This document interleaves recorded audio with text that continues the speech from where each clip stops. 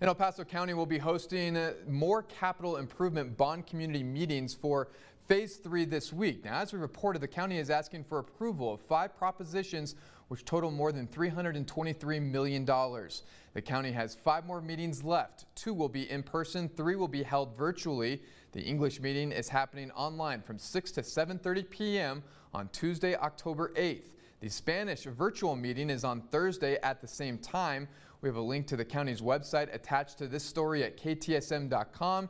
And then there's going to be 2 in-person meetings on Saturday, October 12th from 10 to 11:30 a.m. One is at the Gallegos Park Community Room and the other is at the La Fe Montana Vista Community Room.